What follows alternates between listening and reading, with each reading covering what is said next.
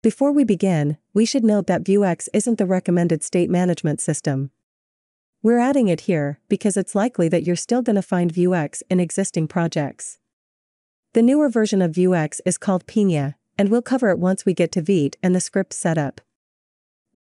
Vuex with the composition API works the same as with options, the only difference is how we get a reference to the store.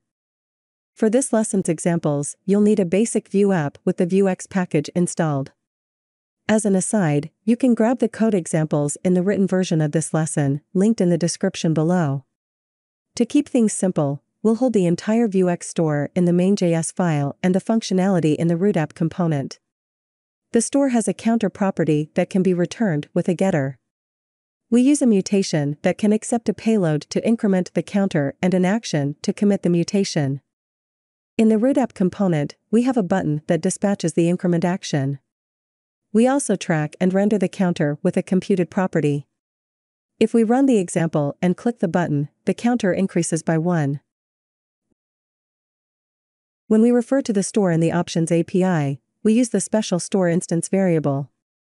To get that reference in the composition API, Vuex gives us the useStore method that we import from the Vuex package. Once we have the reference, we can replace all instances of the store variable. Everything else about Vuex works the same, it's just our reference that changes. To demonstrate, let's start by importing useStore. Then we'll delete the methods option and replace it with setup. Inside it, we'll create a new store reference and use it inside a function to dispatch the increment action we have in the store.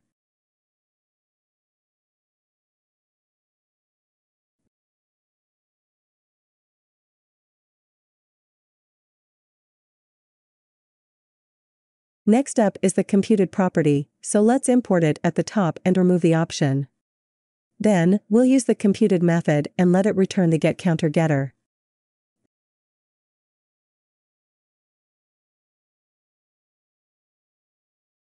If we run the example in the browser, everything still works and the counter increments. Alright, that's it for Vuex. In the next lesson, we'll learn how to replace mixins with composables. Thank you for watching, we'll see you in the next one.